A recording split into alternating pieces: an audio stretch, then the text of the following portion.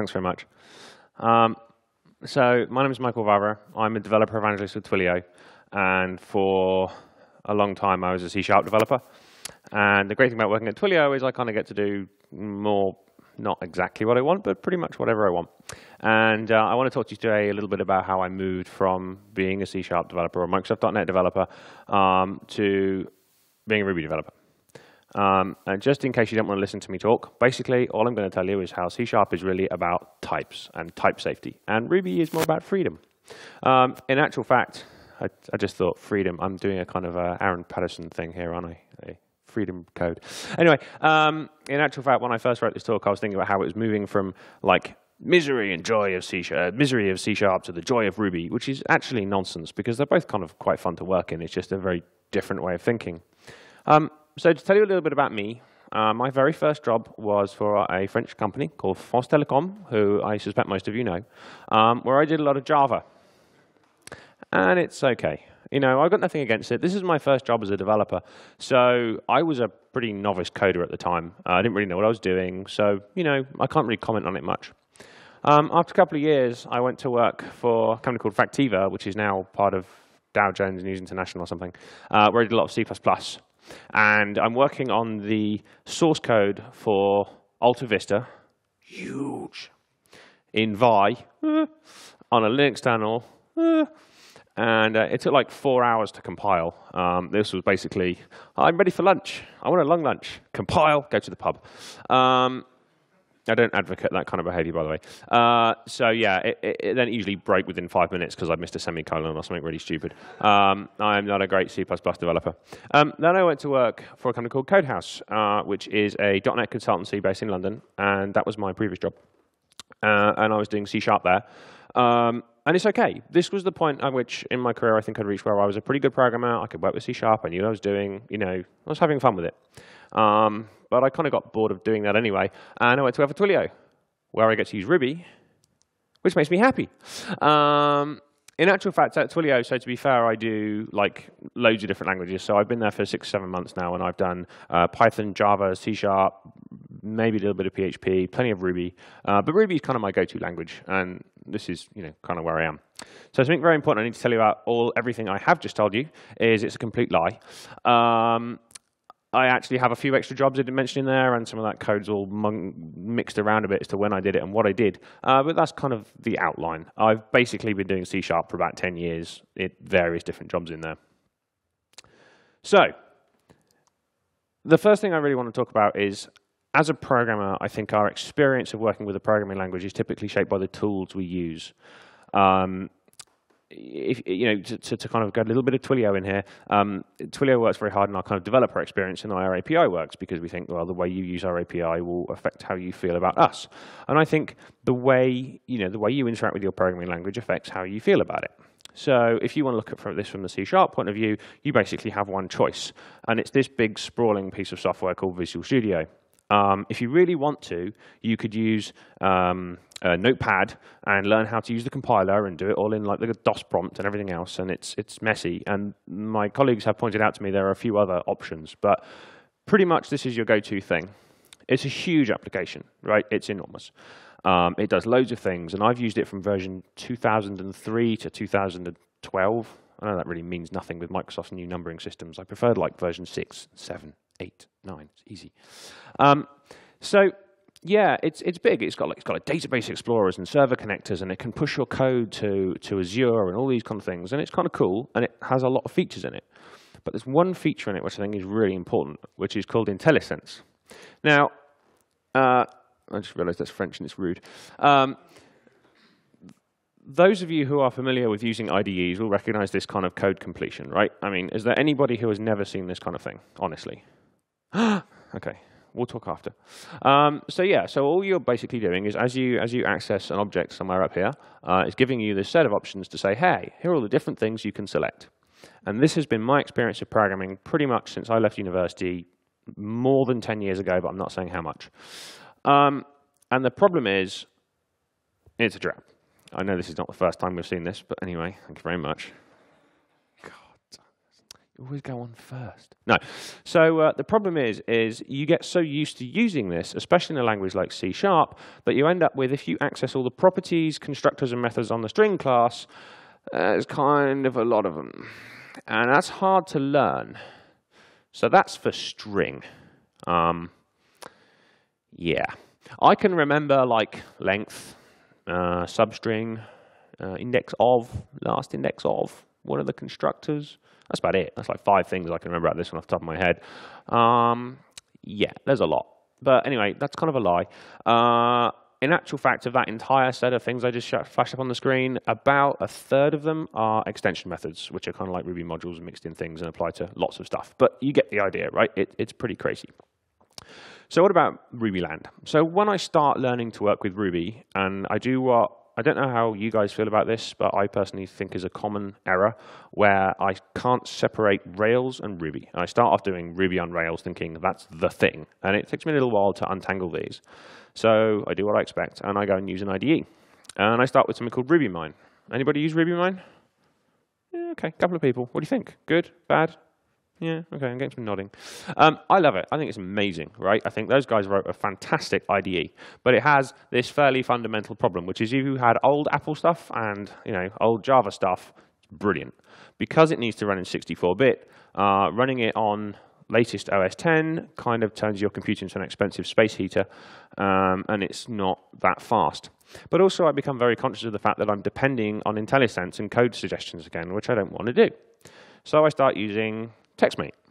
Now, I am aware there are some other text editors out there that some people like to talk about. I don't want to have that conversation today, but I realize, I'm not using all of this extra stuff anymore. I'm not using all of this cruft I'm used to from Visual Studio. So how far down this rabbit hole can I go? Do I really need TextMate? And then I think, you know what? Actually, you can go too far. So let's move on. TextMate basically gives me, I do actually use Vi for single file stuff. It's fine. It's great. SSH into a server, Vi, whatever. I remember about 1% of the commands. But for most of what I'm doing, as soon as I want to do something like Rails, or like more than a single file Sinatra app, I want to be able to swap between files all the time. I want to be able to go and view, go to an ERB, go back to my model, all this kind of stuff. And to be honest, this will do. TextMate, syntax highlighting, that's pretty much all I need. Everything else I try and do in the terminal just because it's good behavior. Anyway, moving on. So some language features. So I just want to go on to a few little points that give you an idea about the structure of the C# mostly. And I'm not going to tell you guys about Ruby because I bet you all know it better than I do. Incidentally, has anybody in here used C#? Been a C# developer? 1, 2, 3, 4, 5. Okay, couple. Please tell me where I'm wrong. That's most of it. So a couple of key differences to be aware in mind of. C# and the whole .NET framework mostly is a strongly typed language, which means, certainly in C#, when I create a thing and say it's going to be a string, it is a string for its entire lifetime, okay? I can't do like I can in Ruby, you create something, assign it a string, a bit later make it a Boolean, and whatever. I just can't do that. It's compiled. So you write your code, you compile it, it stores it into a sort of binary. It's actually bytecode that it's going to execute in a kind of virtual machine. Its mechanics of it, I don't really understand that well. It's pretty well memory managed. It has a garbage collector, which is quite amusing because you can put things, like get rid of things and then go and get them back from the garbage collector. I don't know any case where you would ever want to do that, but if anyone can think of one, I'd love to hear it. It's pretty fast. I have comments to say about what happened when the London Stock Exchange rebuilt using Microsoft technologies, but it's been pointed out to me that was probably bad code, blaming no consultancies. And it's very, very, very common in big enterprises. If you go and work for a big company, you go and work for a bank or whatever else, what you're going to find is they probably use Java or they probably use C#, and they likely use both. So it's extremely common in enterprises. And the thing that really freaked me out when I realized this is it's pretty young. The first time I held C# on probably a CD was in 2001, and it was a beta release of version 1.0 of Microsoft.NET Framework. And it occurs to me that Ruby is older, which is interesting. But there we are. I'm not going to make any comment about that. So, thinking as a C# developer. I'm borrowing from Apple a bit here in terms of, think differently, but let's just not go there. So, come on. C# is a very verbose language. So, this is the same code in C# and Ruby. The problem with C# is it doesn't have like an inline interpreter. You can't like start an interactive session. You can't start an IR C# or anything like that. That makes no sense. You know what I mean. But the reason it does this is because it has a lot of this structure that it needs. It needs these class definitions. It has this static void main. It always depends on it. Always has this standard library import that it uses to get going. I mean, if you import it for everything, why not just import it by default? But that's just the way it works. So it has this very particular structure. And Ruby will let you get away without that a lot of the time because it's a scripting language, really, right? Now, you can do all of this stuff in Ruby, but you don't have to. So, it's a very verbose thing to do. The next one, and I'm going to go kind of fast and kind of deep here, are interfaces. And that indentation is wrong. Not my fault, honest. Keynote, curse you! Anyway, so is everybody pretty familiar with what this does? This creates a class called a message handler, and inside of that it creates a method called sendMessage, which is explicitly saying I will return a Boolean. They should have the word public all over them, because otherwise you can't use it. But you know what? That's good enough. The problem is, this message handler, I can use it to send messages, but I want to be able to send lots of different types of messages and dynamically change what's going on. So we add an interface. Does anybody recognize what this might do? Okay, that's good. So what's happening here is we define an interface as effectively an implementationless class. It's a contract that you're giving and using in a strongly typed language to say, hey, things that say I expect an iMessageable type conform and have this send message method. So you can pass them around by their interface type rather than by their class type. So I can create instances of email handler and SMS handler, pass them around as if they were types of iMessageable, just like over here, and they will always do the same thing. So that means this method over here, this notify method, can rely on the fact that any iMessageable type it's given will have that send message thing. In a strongly typed language, this is brilliant, because if you mess this up, if you screw any of these things up or you don't implement it properly, the compiler won't even let you get to the point where you can run the code. In fact, if you're working in Visual Studio, Visual Studio is going to tell you before you finish writing the code, it's going to say, no, these are incompatible types, rethink that and try harder. Of course, in Ruby, it's going to let you run it, and you're only going to find out it goes wrong at execution time when it tries to find a method, and then it gets into all kinds of mess.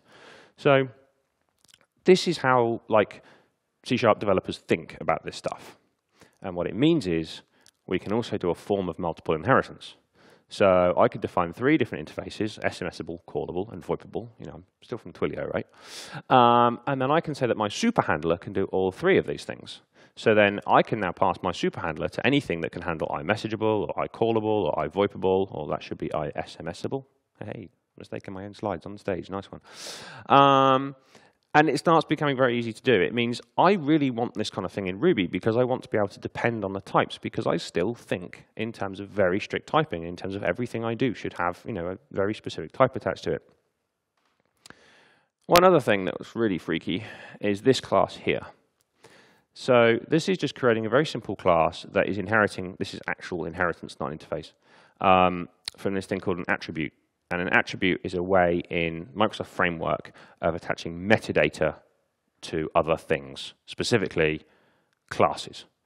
So this thing up here, we can access using a technology called reflection in code and find out about the code we're running. So what this one is doing is this is saying this is now an attribute we can use, just like this attribute usage thing here, that has an author, which has a name and a version.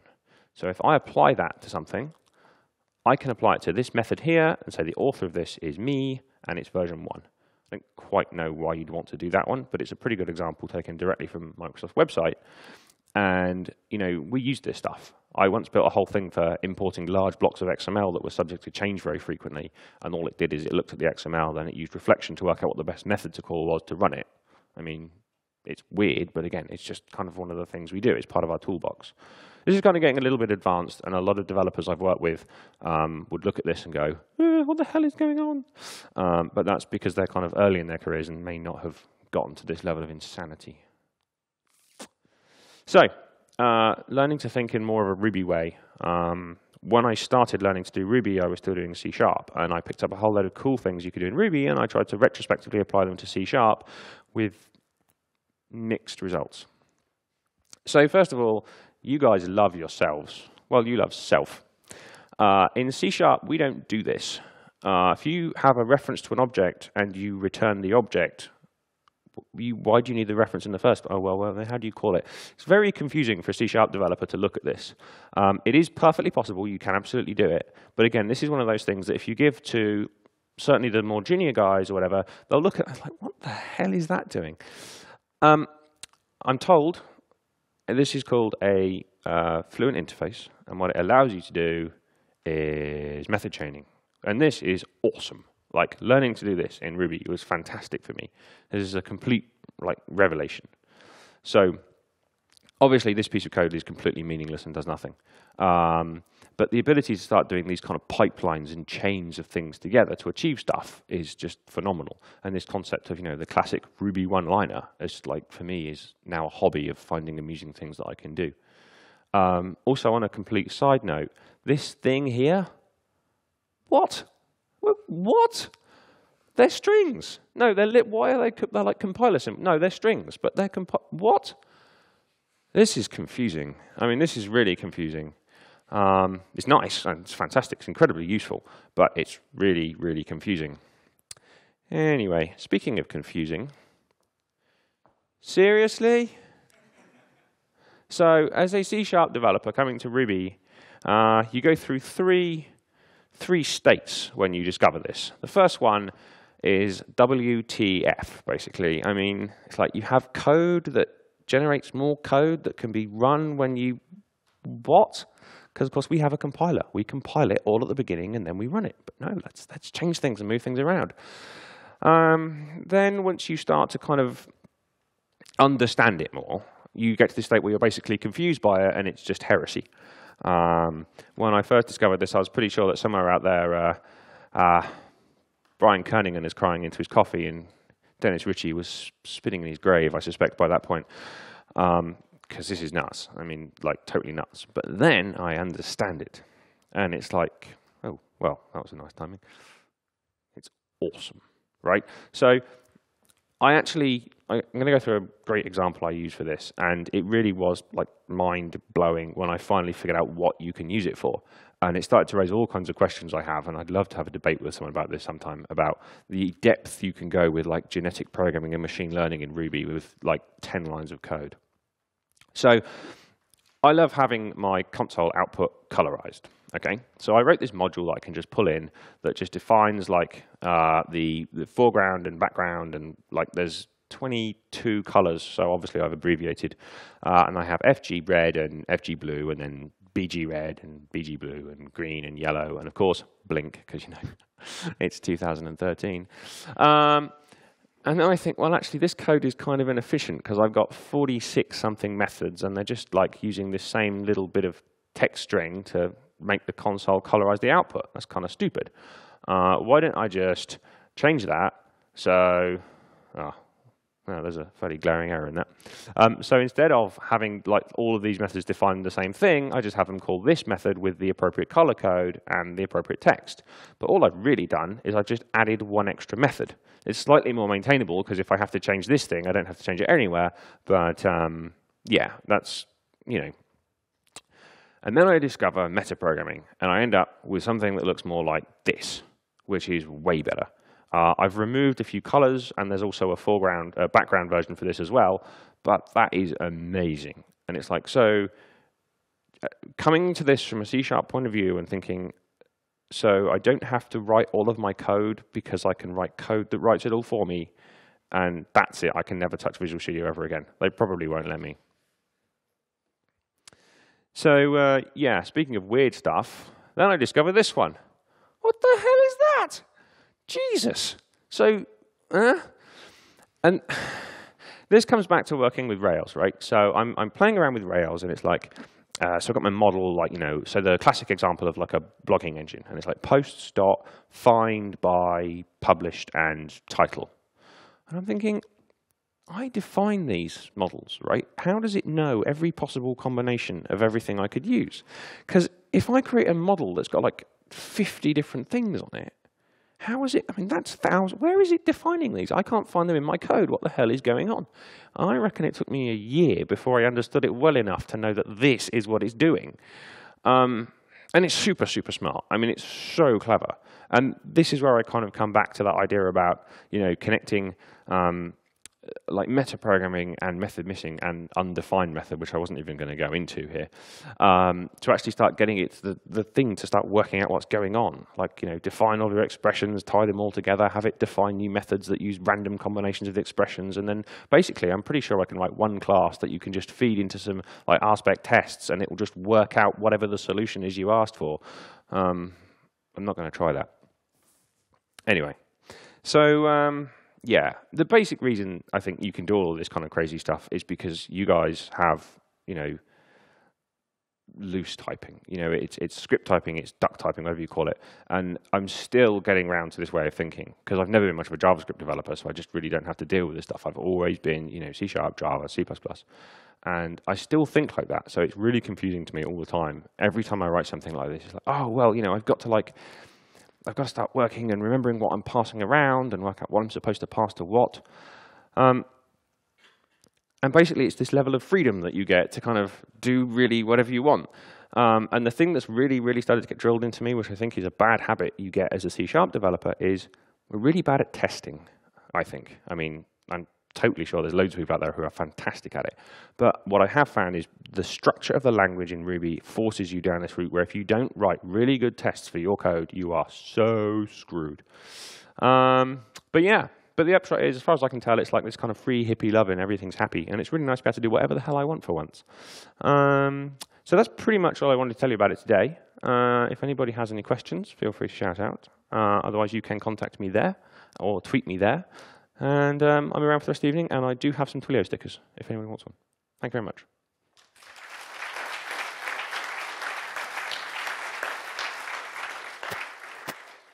It's also the extent of my French, by the way. That and saying I work for France Télécom pour 2 années, or something like that. Any questions? They know it's lunchtime, that's why. Oh.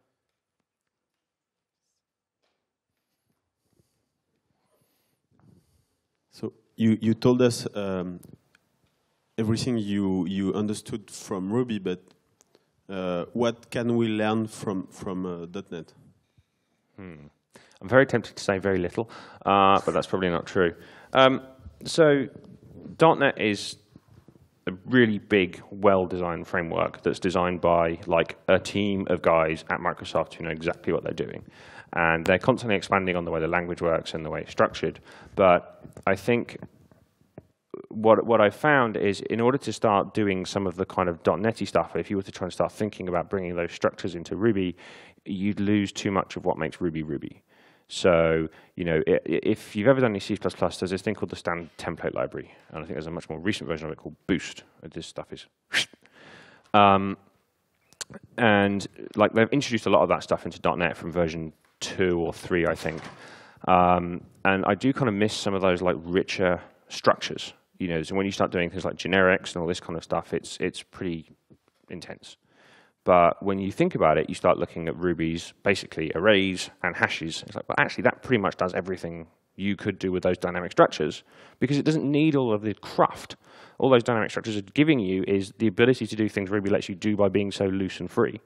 So I think, to be honest with you, I'd prefer to say, hey, Ruby guys, stay Ruby guys. Don't look here. Don't look here. So yeah, I don't know, really. Was that a crappiest answer ever or not? No. As a former C++ developer, I understand your delight to switching to Ruby. Do you think Ruby is too easy, and that the beginners, it's really a nice time for beginners to get to grip with it, but do you think it's too easy?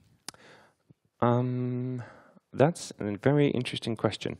So when I was at college, very, very long time ago, there was a fake interview on the wall, supposedly from the guy who invented C++, saying how he basically invented C++ because it was getting too cheap to hire C developers and he wanted a massive pay rise. So he invented this really complex thing called C++. I think it's nonsense. But I don't know that there's ever such a thing as too easy. I mean, I think if you build something to the scale of, like a Facebook or a Twitter is a pretty good example, actually, and you build it in Ruby, at some point, you've got some really hard problems to solve. You still got the same hard problems. I'm very superficial with programming languages. I will say, oh, that method does what I want. I'll use it and carry on.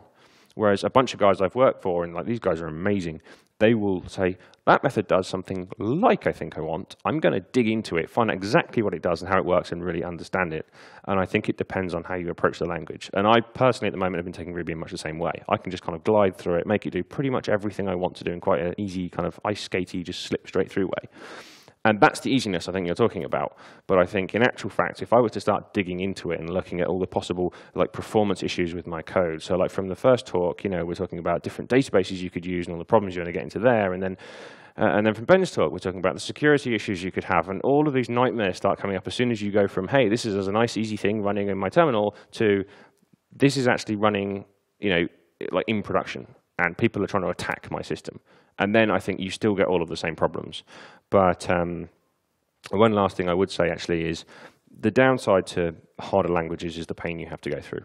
A colleague of mine, when I worked at Factiva, always used to say, and I think someone else told him this, is that working with like Java and C# is like trying to carve a bar of soap with a wooden spoon. You're going to kind of get the shape that you want. But if you want something perfect, then you need to go to C++ and use a razor blade. And you're going to get exactly what you want. But you're going to cut your hands up doing it. So the question is, how much pain do you want for how much precision? And I think Ruby, for me, is a lot less pain for a lot more precision than I feel I should be getting for a language that easy. Yeah, there you go. Is there any question? Yeah. I kind of like your talk. I can relate as a current C++ developer. But it's true that Ruby is very flexible. But I think that what really strikes me is that the inventivity and the creativity of the Ruby community. I'm sure they bring a lot of game changer, Rails or Cucumber that have spread everywhere. How do you compare the community of the different tech community to the Ruby one? So I think it's an excellent question. I was talking to some of the guys as we walked over here this morning about this, and I think there are two ways of looking at it. There is the people community, and there is the sort of mass community. And the interesting thing I've noticed is in the last couple of Ruby conferences I've been to, there's this general tendency, and I'm aware that I'm sort of slightly guilty of it, to say, hey, look at this amazing language over here. We should be doing some of these things. We should do that in Ruby because Ruby needs more stuff. Whereas then you go to like a Python conference or a PHP conference, everyone is like, PHP's awesome. It's like, well, okay, all right. But I think that's a good thing. That's I think that's the Ruby community kind of looking out to the world and saying, well, how can we be better? How can we improve? And then I think from the point of view of like the language and the structure as a whole. Certainly from Microsoft's point of view, it is not an open source language. Very little of their stuff is open source. I mean, it's only in this very latest version of Visual Studio, which is 2012, that they've got something like Git support. I mean, it was pretty painful using GitHub, for example, with Visual Studio 2010. It's totally possible, but it was a little bit clunky. And I think they just have this approach of, and I was saying to someone outside actually, with Ruby, if you want to build something with Ruby, there's a library for everything. It's full of Ben's malicious code, but there's a library for everything. In C#, that's way less common. I spent 2.5 years building on a huge CMS system called Sitecore. This is whilst I worked at Codehouse. And we pretty much used out-of-the-box Visual Studio C# with the libraries it came with, and the libraries that came with the CMS. We didn't need to go out and pull in extra libraries to do anything. I think the exception is a JSON parser, which is freaking hilarious if you think about it. And it's just that tendency. You start living in Microsoft's world because that's where they want you. They've got a lot better at it now. They have a thing called NuGet, which is a package manager, and they let you pull a lot more stuff in. But still, they don't have that big open source sense of community with lots of people building lots of awesome things. A good example of a C# NuGet package is, of course, the Twilio client API. But, no. Okay, last question. Plug. Yeah, about the beauty of the metaprogramming, the 3 steps, maybe you will find out that there is a 4th step. The one where you find out is you can cut both your arms and legs with it, and maybe it's not a good idea to use it everywhere. But yeah, probably. I'm just hoping that's the day I decide to become a horticulturalist or something, or I don't know, a taxi driver. Yeah, that might be the day I have to give up programming, or certainly running. I don't know. Awesome. Thanks very much, guys. Thank you. Thank you very much.